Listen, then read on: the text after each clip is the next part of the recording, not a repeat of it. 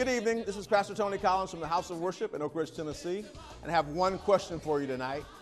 Do you know what time it is? No, I don't mean the clock, and you can look at your clock and tell what time it is based on that. No. Do you know what time it is spiritually? You know what's going on around you? And I want you to know the answer to that question. What time is it? It's wartime. I want you to know that you're in a battle. You're in a war. You're in a fight for your spiritual life. You're in a fight for the spiritual lives of those that are around you, for those that you love. It's wartime. The question is, are you ready for the battle? The question is, are you ready to go to war that you might have everything that God wants you to have? The Word of God says that since the days of John the Baptist, that the kingdom of God, the kingdom of heaven, it suffers violence, and violent men, violent women, violent children of God, we take by force, fighting spiritually those things that God has prepared for us. Are you ready for war? Let's go in and check out the message. I'll be back in just a few moments. The Lord with me, let us exalt his name. Today I want to talk to you about warfare. And I want to start by telling you this is a true story of a Japanese war camp, if you will. And in this war camp, there were Americans, there were Scottish people, there were British people, and I don't know anything about the bridge over the river Kwai, but it was built by a lot of different nationalities, if you will. And particularly it was about this one guy, and his name was Angus McGillivray. We're just going to call him Angus. You okay with that? And so anyway, long story short, basically in this camp, it kind of had disintegrated. So you have the Japanese who are the overseers. They're the enemy. And they have these Americans, they have the Brits, and they have the Scottish. And as you can imagine, all the Americans kind of go together, all the Brits kind of go together, and all the Scottish people kind of go together. And this thing had really become dog eat dog inside this concentration camp.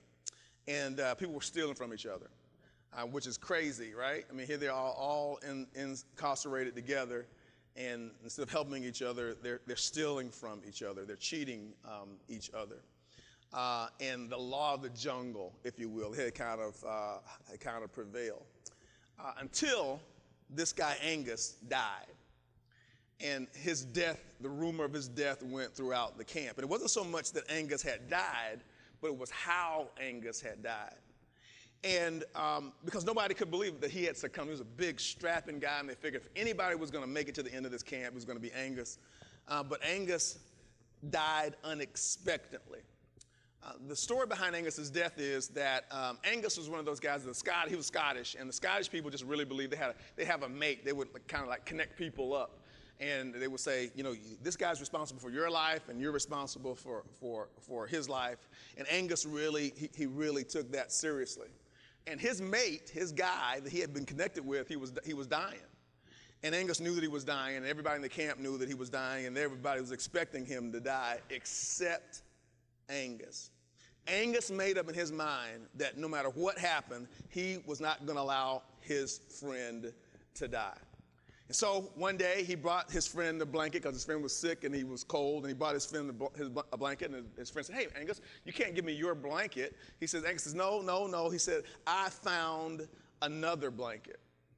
And his friend needed more food. They gave you a little bit of rations, and Angus would bring his rations and give them to his friend. His friend would say, "Angus, I can't eat your food. I can't eat your rations, Angus." And he said, No. I got some more rations. So go ahead and eat my rations.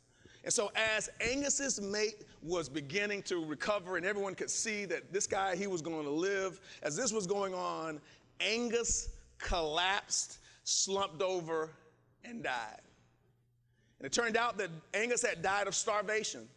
He had died of starvation that was complicated by exhaustion. Or in other words, Angus had given to his mate, in essence, everything that he had.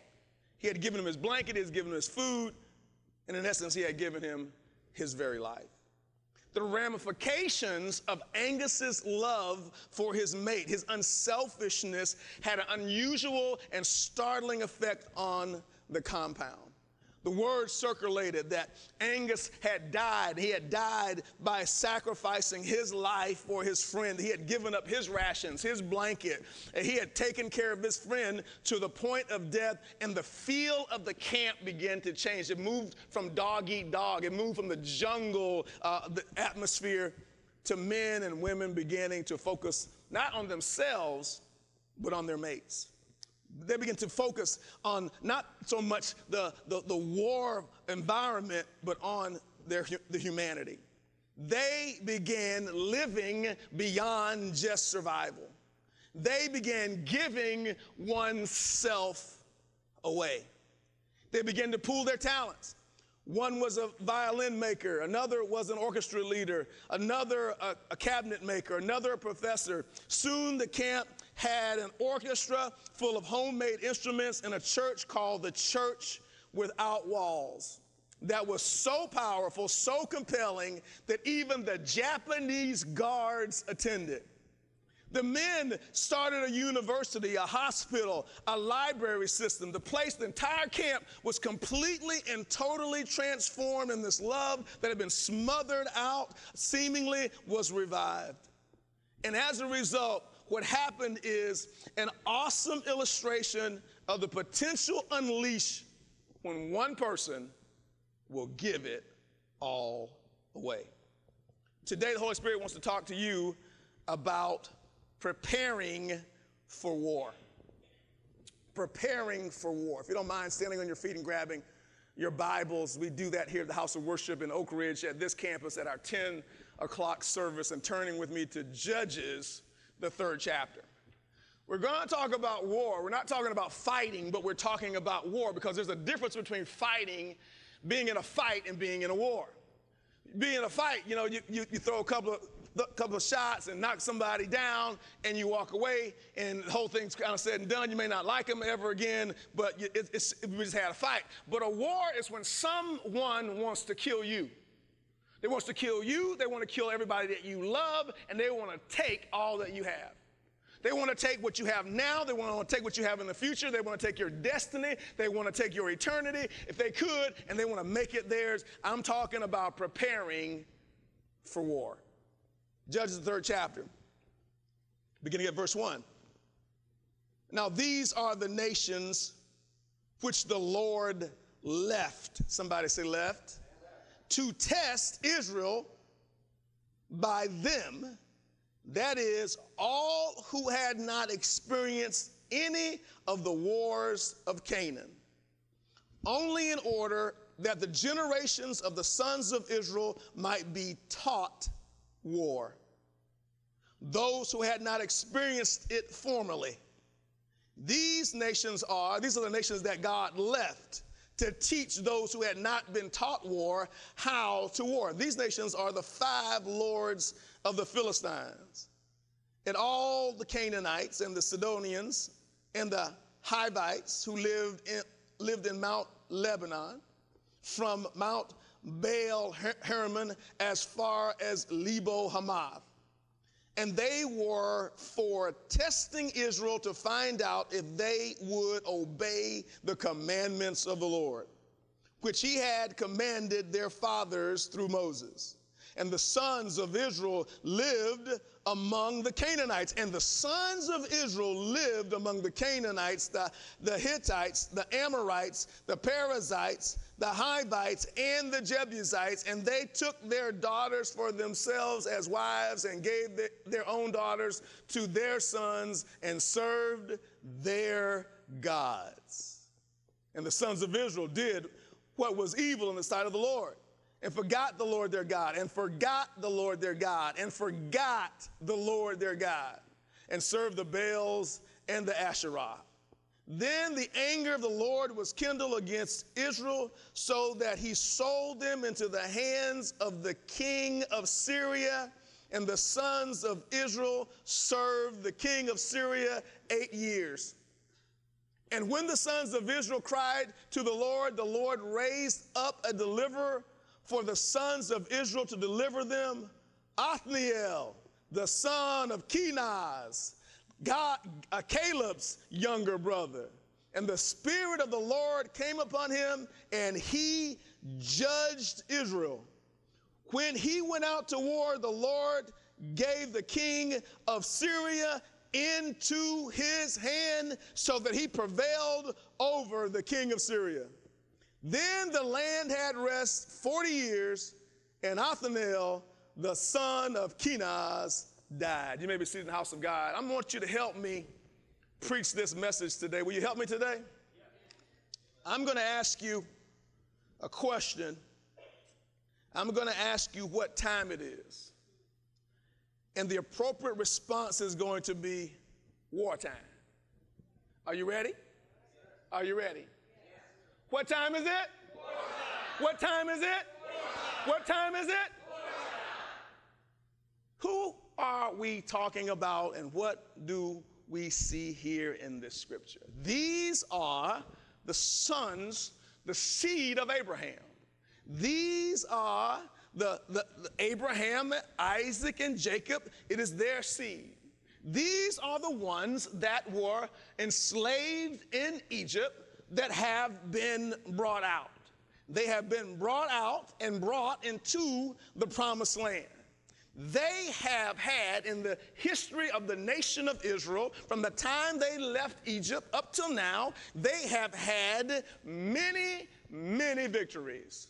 But they have not finished their mission. They have not finished their commandments of God. For he told them, in essence, to go into the land, be fruitful and multiply, rule over it and subdue it.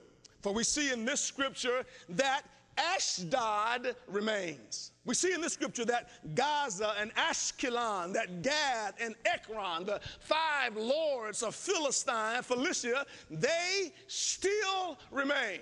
We find here in this scripture that the Sidonians are on the coast, and the Hivites, they are up in the mountains in Mount Lebanon, that the enemy still remains. Not only this, but everywhere in the country were some scatterings of these previous nations. Because of Israel's blatant disregard of God's word and many tolerances and indulgences, there were so many indulgences, there were so many tolerances of the current culture, that so many were made that it was easy for Canaan to be insolent, to be rude, to be disrespectful to their God. That it is said that the Israelites dwelled among the Canaanites as if the power and authority still remained in Canaan.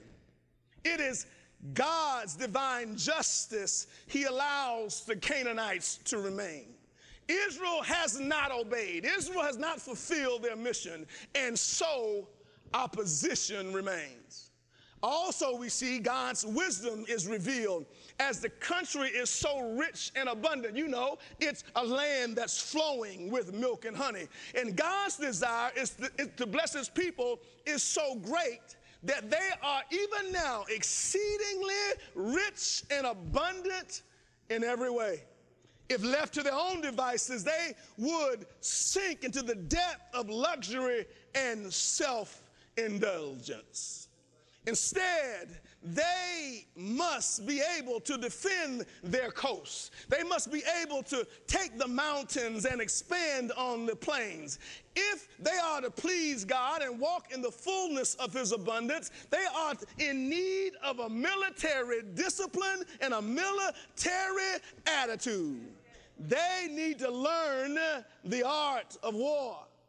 It is to their benefit to breed warriors, to constantly prepare for what it is that is inevitable.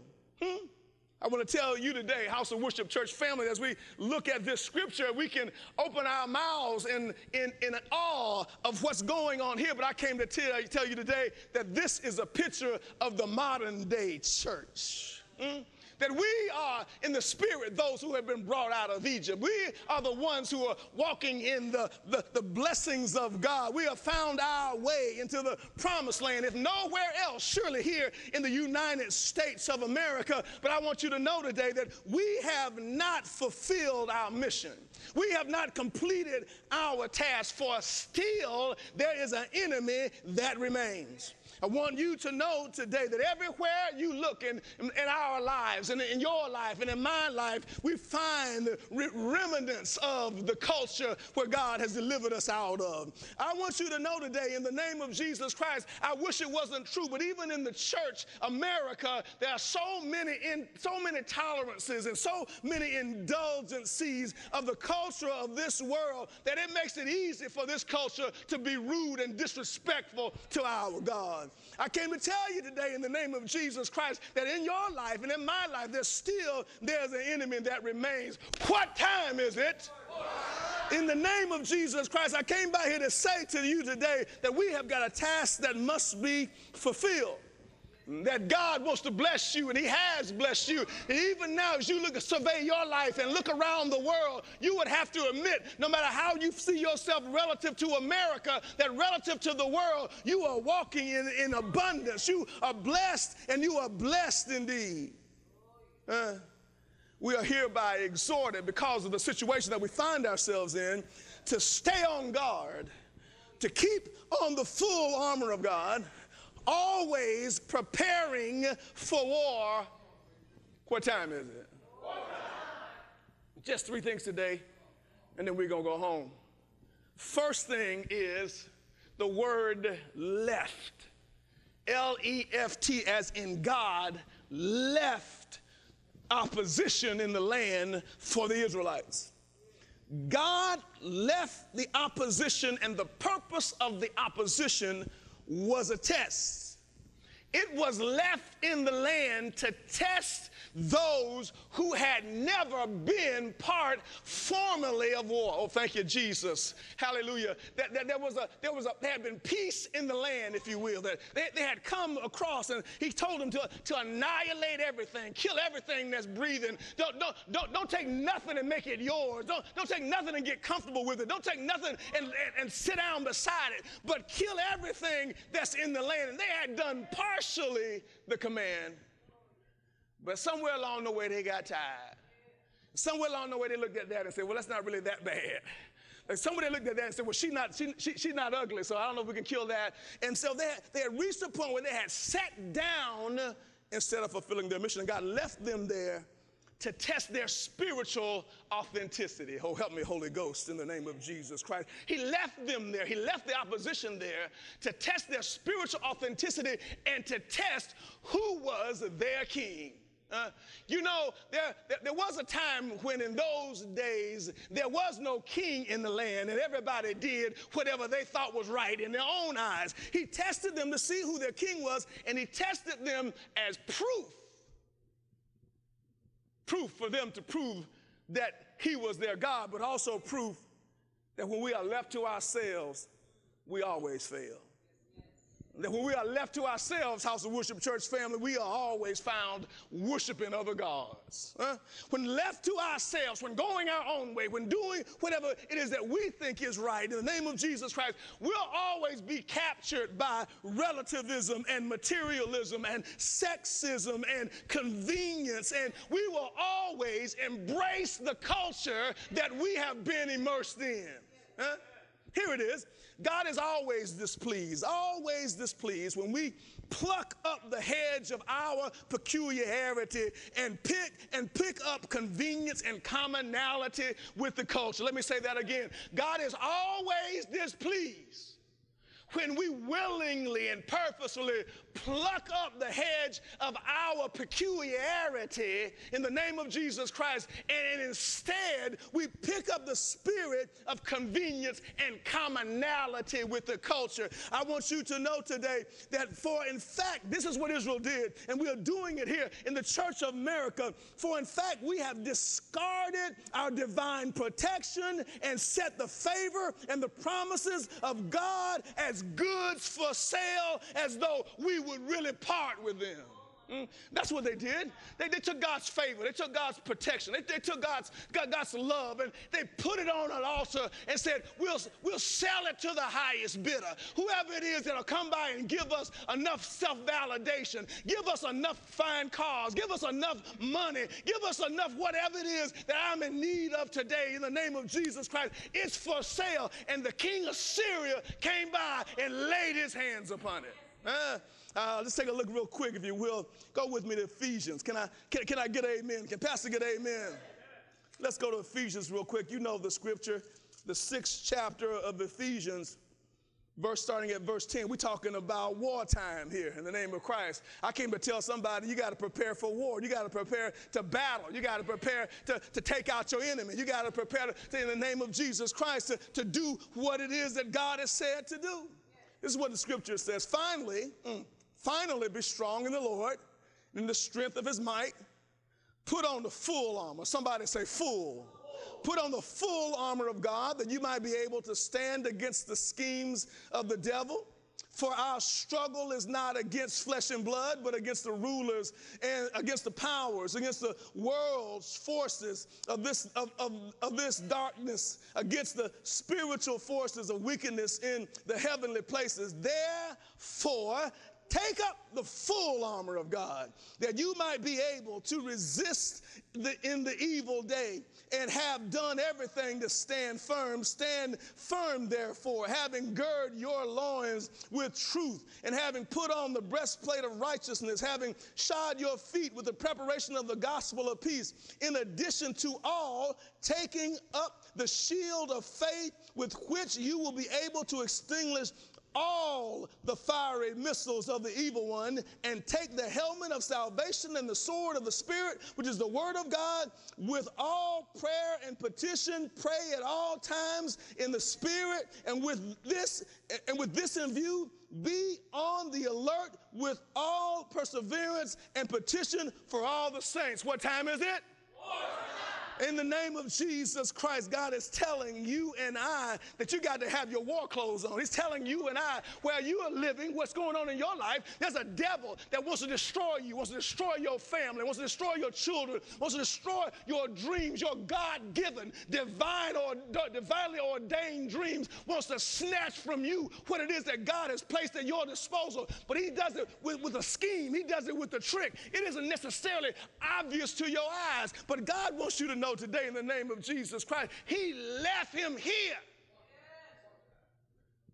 that you might prove who God is, who you are in him. Not only is there the left, but there is the learn.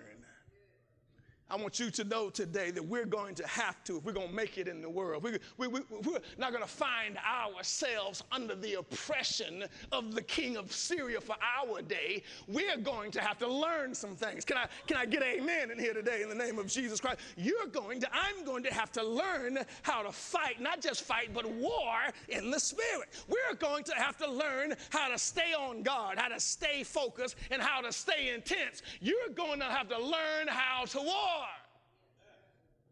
You got to stay intense, Doc. I'm not talking about not having any fun. That's not what I'm saying. I'm not talking about not having a good time from time to time. That's not what I'm saying. What I am saying, though, is I can never let my guard down in regards to spiritual things. Huh? I want you to know that you and I are going to have to learn how to war or be destroyed. Huh? Oh, in the name of Jesus Christ, the church, America, there's so many areas in the church, America, that have been destroyed or are being destroyed because they have not been on God. They have not been diligent. They have not kept their eyes where their eyes should have been. They've been too busy looking around at the culture and seeing what the culture is doing, and no longer are they focused on the word of God and the person of Jesus Christ. No longer are they focused on the cross in the name of Jesus Christ. No longer are they focused on the shed blood of our Savior in the name of Jesus Christ. Now we're concerned about trash and trinkets and who's got the biggest church and who got more folk in the pew in the name of Christ. I want you to know today we're going to have to learn, y'all. We're going to have to learn how to war and to do the will of God, not compromising. Oh, help me, Jesus. Not negotiating, but proving God in your life, proving the power of God in your life.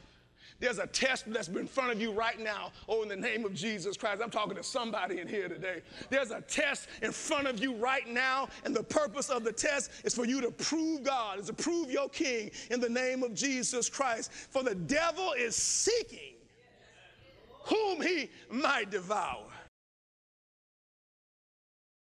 So are you ready for the fight? Are you ready for the battle? Are you part of the army of God? Or have you enlisted into service? Because God has abundancy for you, ladies and gentlemen, but we're going to have to fight to manifest it in our lives in the name of Jesus Christ.